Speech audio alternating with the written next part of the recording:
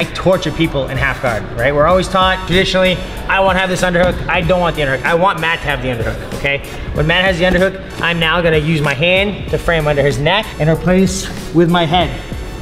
Now I have two hands, hit him in the face.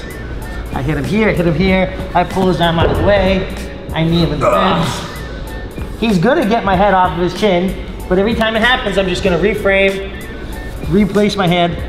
He thinks he has me, but I have him. I'm able to hit him with both my hands and my knee. He has one arm to defend his face. Pull his arm out of the way, knee him in the body, punch him in the face, over the top, over the top, over the top, defend the punches, defend the punches. Knee, hit him in the face. Anytime that I have the underhook, I'm taking away my ability to hit him here.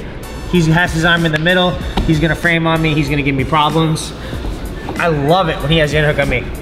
I can't be up high, close to the shoulder. I wanna be down low, down here, with my head underneath. Both hands, pull on the shoulders, torture him.